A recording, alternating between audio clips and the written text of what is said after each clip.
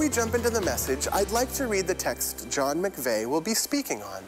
Matthew 5, verses 38 to 48 from the English Standard Version Bible. You have heard that it was said, you shall love your neighbor and hate your enemy. But I say to you, love your enemies and pray for those who persecute you, so that you may be sons of your Father who is in heaven. For he makes the sun rise on the evil and on the good, and sends rain on the just and on the unjust. For if you love those who love you, what reward do you have? Do not even the tax collectors do the same? And if you greet only your brothers, what more are you doing than others? Do not even the Gentiles do the same? You therefore must be perfect as your heavenly Father is perfect. The little Austrian town of Wunsiedel carries the burden of a difficult past. It was the burial place of Rudolf Hess, the deputy Führer to Adolf Hitler. And it endures an unhappy present because year after year on National Heroes Remembrance Day, neo-Nazis return to honor Hess.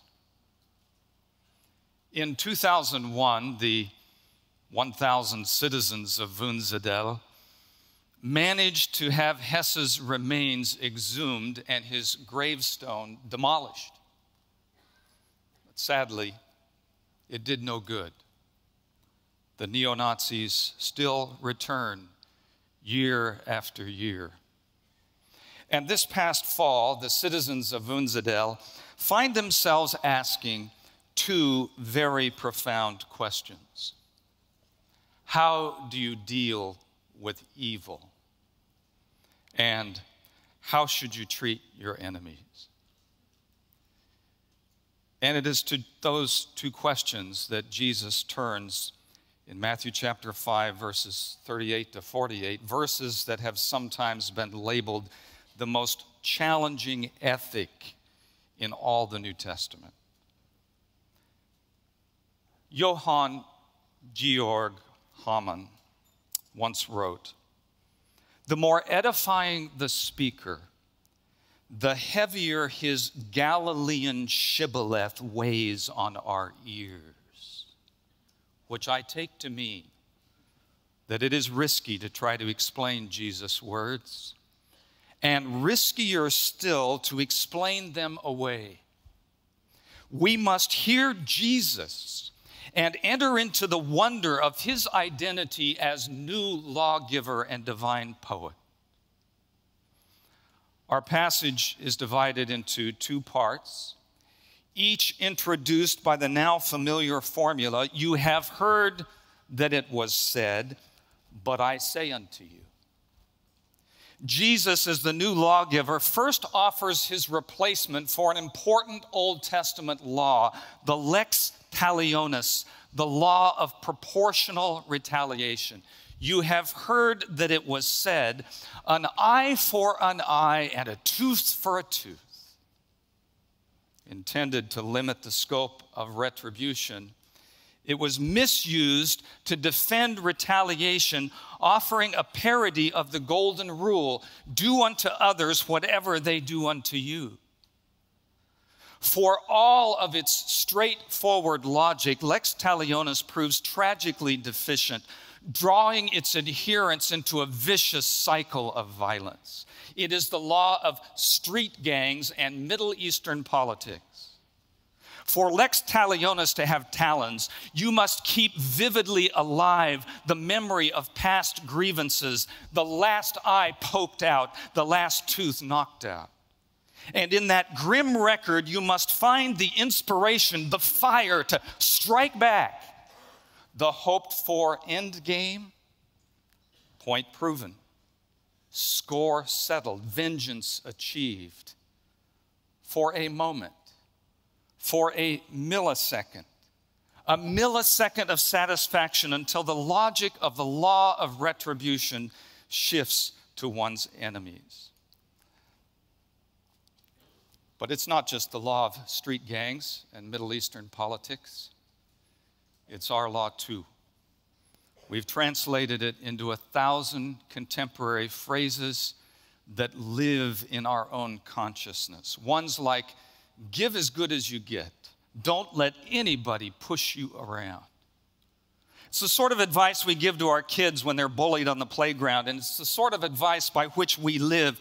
We expect justice from others, and if we don't get it, we will defend our rights to the hilt. Jesus offers his startling substitute. You have heard that it was said, an eye for an eye and a tooth for a tooth, but I say unto you, do not resist the one who is evil. Jesus replaces the law of retaliation with the law of non-resistance. Give up, give in. Don't so much as lift a finger against the evil one. And then, adding to our surprise and bafflement, Jesus offers up 4 case studies. Case study number 1. But if anyone slaps you on the right cheek, turn to him the other also.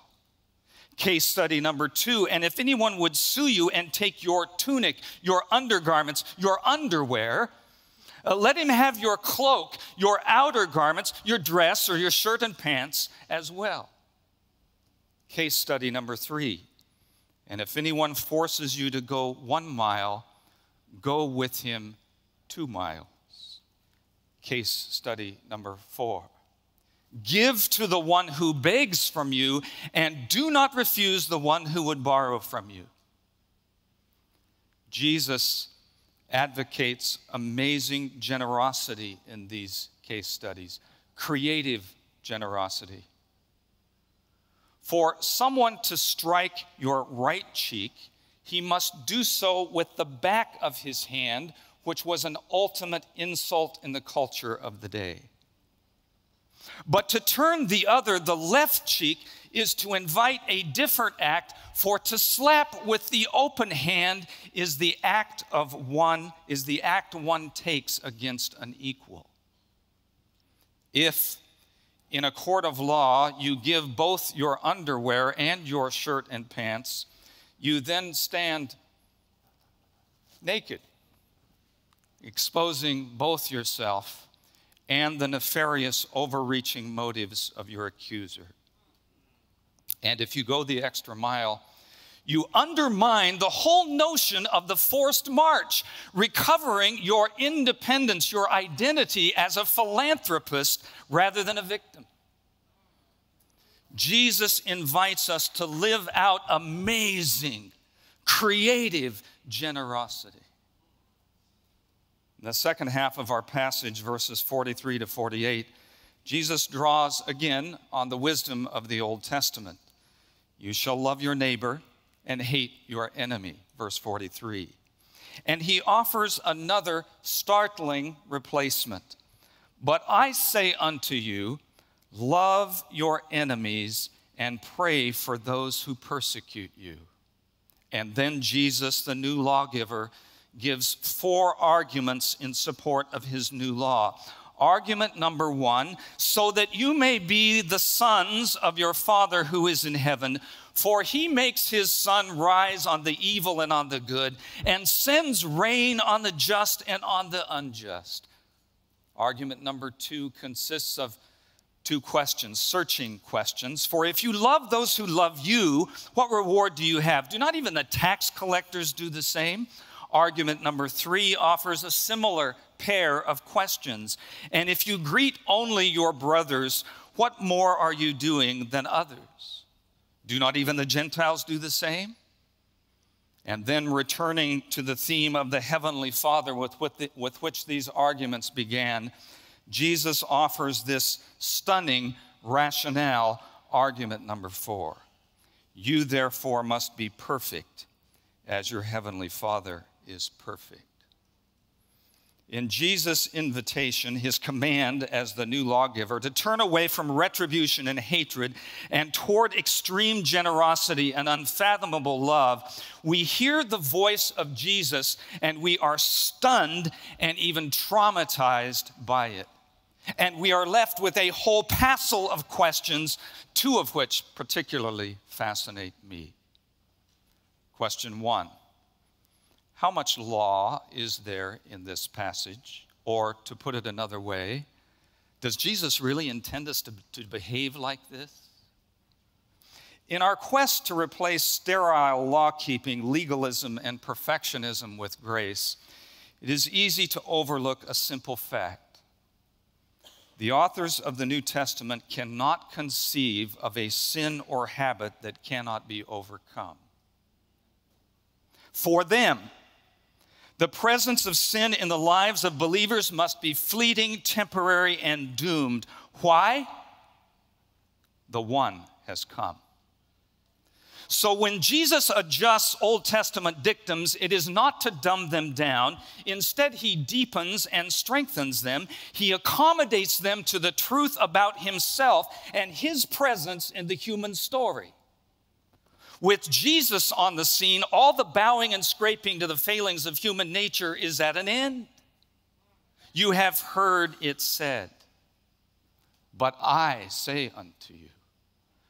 With Christ on the scene, there is new potential for human flourishing, new hope that justice and generosity can enter the human story and transform humankind. There's a scandal here in the Sermon on the Mount, but it is not the scandal of so little law. It is the scandal of so much. It is the scandal of the new lawgiver, Jesus. If we forget that, we will dumb down and dismiss, and we will have little chance of hearing the authentic voice of Jesus and being transformed by it. So there's plenty of law in our passage. Question number 2, is there any grace to be found here? Well, yes. First, the passage is all about disciples of Jesus becoming the sources of refracted grace, the refracted grace and generosity of God. Think with me here. We usually keep the vertical and horizontal spiritual planes quite separate. In our self-centeredness, we expect God to react in grace toward us on the vertical plane. And we expect others on the horizontal plane to treat us justly and fairly. So the vertical plane, the relationship between God and ourselves, is governed by the principle of grace, and the horizontal plane, our relationships with others, is governed by the principle of justice and fair play. In an important respect, Jesus conflates the vertical and the horizontal spiritual planes. There is a single principle operative in both, says Jesus, the principle of grace and generosity. What shifts between the two planes is not the principle, but the actor. In the vertical plane, God is the actor and we the recipients. On the horizontal plane, we, mimicking God as his children, offer grace and generosity to others. This is nothing short of revolutionary, a direct assault on all the well-worn ways of being human, which are invariably focused on the self, self-preservation, and self-exaltation. There's another place that we find grace in this story. Tons of grace are stored up in those two precious phrases that Jesus uses here. Sons, children of your Father who is in heaven, and your heavenly Father. Jesus is not offering new laws as a way of cueing a new legalism with new checklists. As divine poet, he is awakening our imaginations. What does it mean as children of the Father to live out his generosity? What does that mean? Allow me to adapt a wonderful little parable by Stephen Westerholm. It goes like this. The family needs a shed Father, a skilled carpenter, can build it. He chooses to use the project to teach his twin 8-year-old daughters, Jill and Jane, a little something about carpentry. Jill, though, decides she would rather try to build a shed on her own. She offers up a flurry of activity, a lot of sawing and hammering, though not a whole lot of measuring. Jane could cast a wistful eye to her twin's apparent progress if she were not so busy being Daddy's pupil.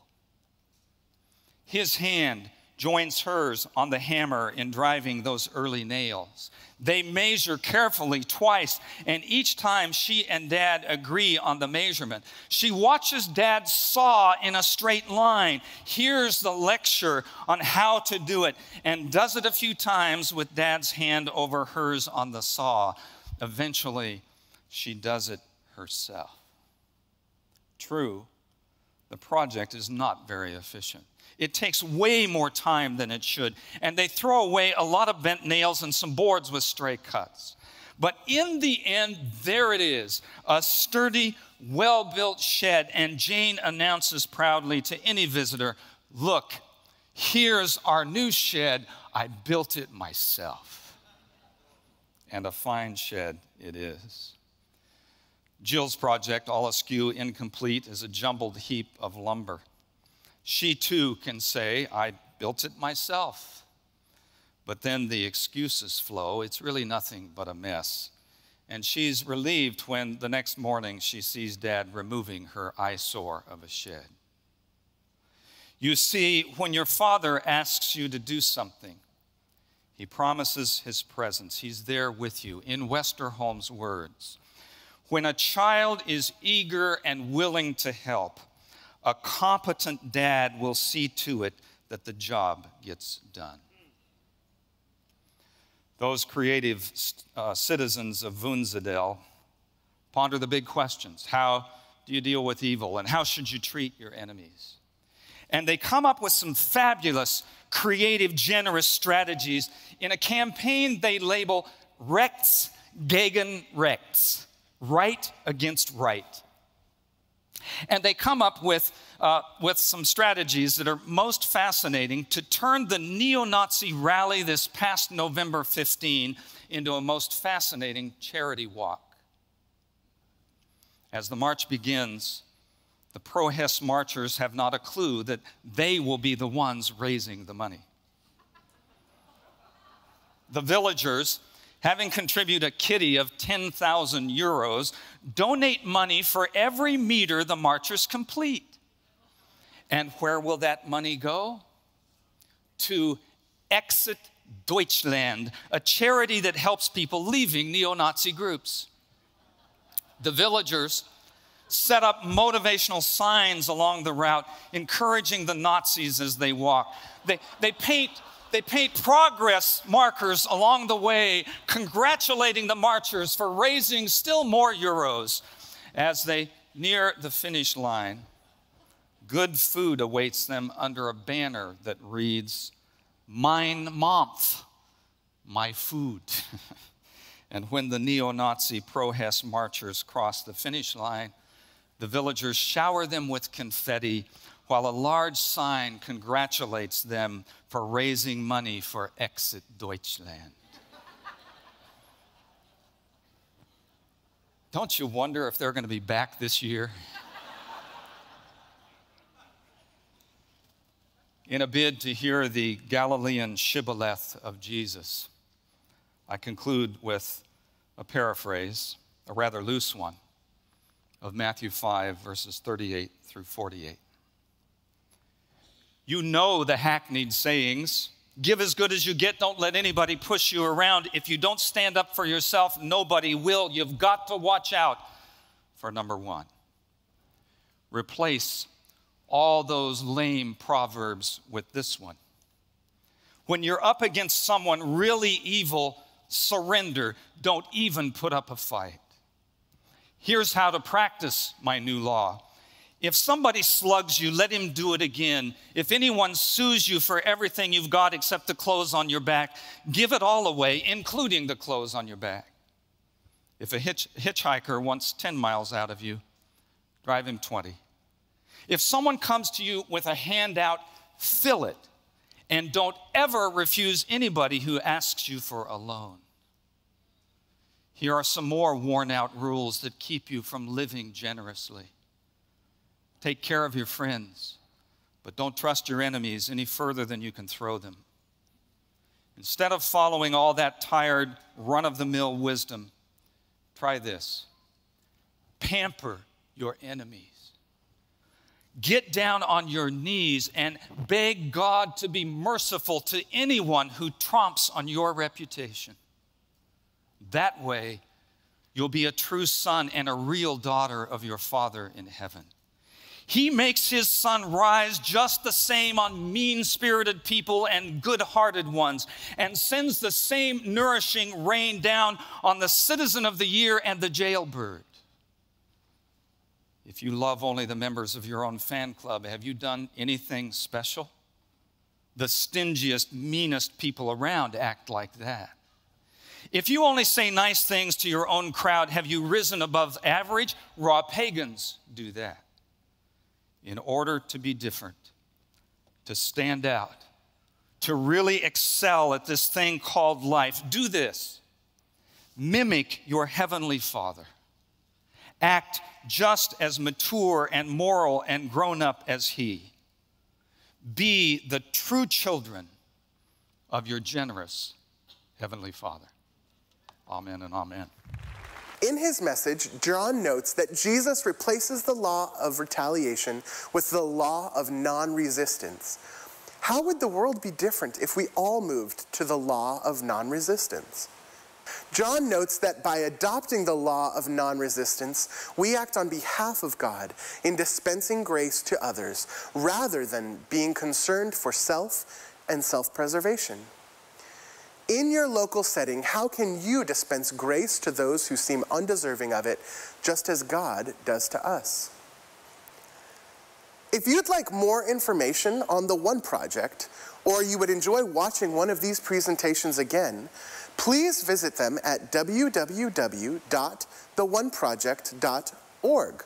That's www.oneproject.org. If you were moved by this presentation, we would invite you to experience a One Project gathering in person. The upcoming gatherings are listed on the website. Be blessed until we meet again.